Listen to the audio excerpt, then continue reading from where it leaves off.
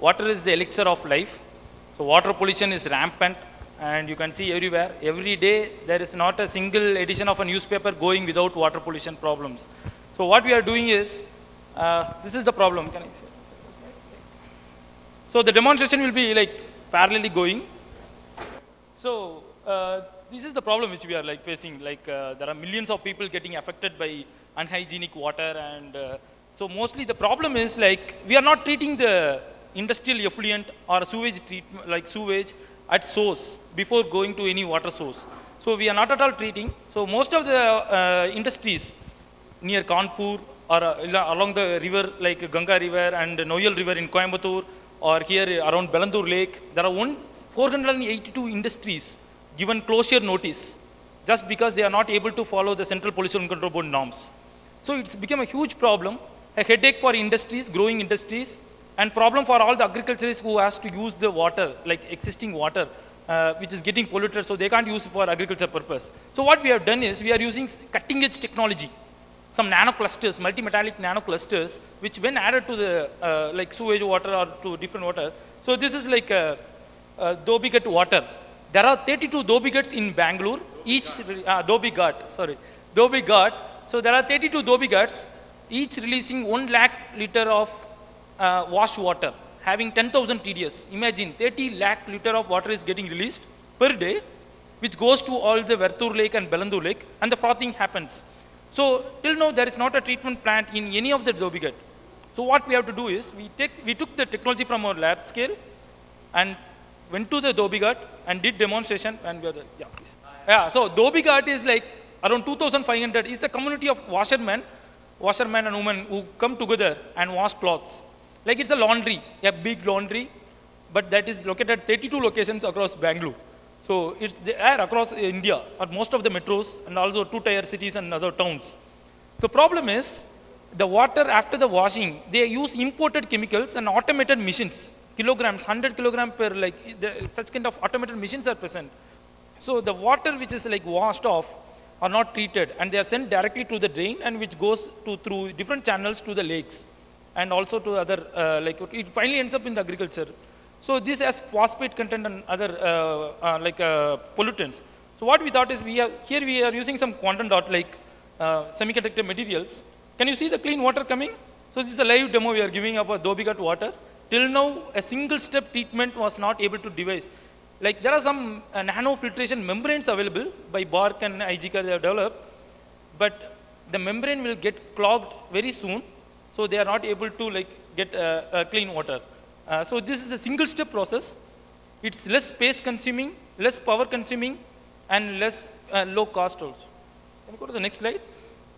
Excuse me. So this is the unique selling proportion. So how we are disruptive. So with the existing things, we are low cost and single step. So no reject. So if you go to RO, there is 30% reject. So you can't put RO system for Dhobi Ghat, releasing 3 lakh liter per Dhobi Ghat, and there are 30 Dhobi Ghats around, 30 lakh liters of water. You can't use reverse osmosis.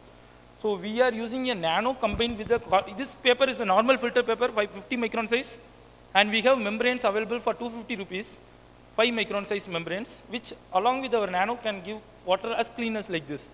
Sorry for yeah, you can go ahead. Like so this is the thing.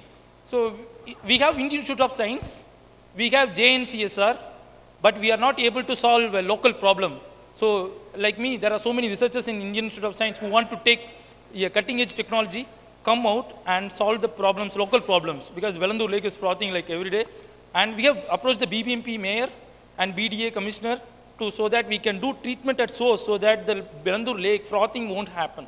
So that's what we have given demonstration, and work is going on. So along with that, we have some BMTC depots. BMTC is our client. So we are just 1 year old, our startup, and we got three government orders, and we also got some private orders. So every day client is calling, like everyone has to treat the polluted water. So it's an important problem we are solving. So for the BMTC, for example, Depot 25 in HSR layout, Depot 31 in Sumanahalli, they got closure notice, each having 200 buses. They have to, the pollution control board norms is to use the bus wash water. All the buses in BMTC have to be washed every day. Each bus requires 150 to 100 liters of water. And imagine 100 bus means 10,000 liters of water. So each depot, a minimum 10,000 to 20,000 liters of water. So this water has to be recycled, it can be used again for washing or for gardening purpose. But it can't be washed because the oil will be there. So we revoked the closure notice given to 3 depots. And the BMTC chairman was happy with this. So we have started supplying to 5 depots now, and 30 more depots are coming up. So that's what we have done. We don't have to have 4 tanks. If in all your apartments, you will be having 4 tanks to 8 tanks.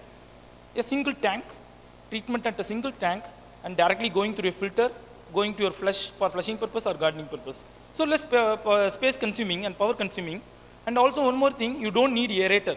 We are not involving any microorganisms. These are nanoclusters.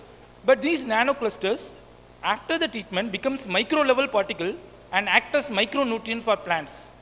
So usually when nanotechnology will be like a hype, like whatever we take nanotechnology will lead to like a problem, like they'll create like some kind of toxicity or something. But the fact is, any material scientist will come to know that all of the nanoclusters present in normal water, when it comes into contact with the pollutant, it turns into micro-level particle and turns as a micronutrient. That's what. Can you go to the next slide?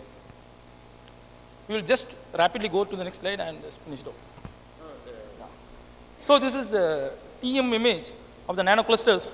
And can you see the sewage water? This is the Tirupur dye effluent. The Tirupur, Namakkal, Erode districts amount to 95% of the knitwear exports, 95,000 crore turnover per annum. And they were told to close by Supreme Court in 2008, 2012. At the time, we developed the product. This product was developed during my PhD in Nanotechnology. And postdoc is from IIC. So during my PhD, it was developed.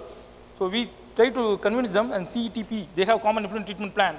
So that actually there is a saying, the mood of European people decides the color of the Noel River. So that color of the river changes according to the mood of the, so that river is along these 4 districts, imagine. So, but the agriculture people like got tremendously affected. Not only here in Kanpur, in Hyderabad, where pharma industries are there. 100 industries around this Hyderabad city, each releasing 4 lakh liters of pharma effluents. Some are releasing directly to the groundwater table. I know some industries, they have borewells, and through borewells, they are sending to the groundwater table without treatment. Imagine.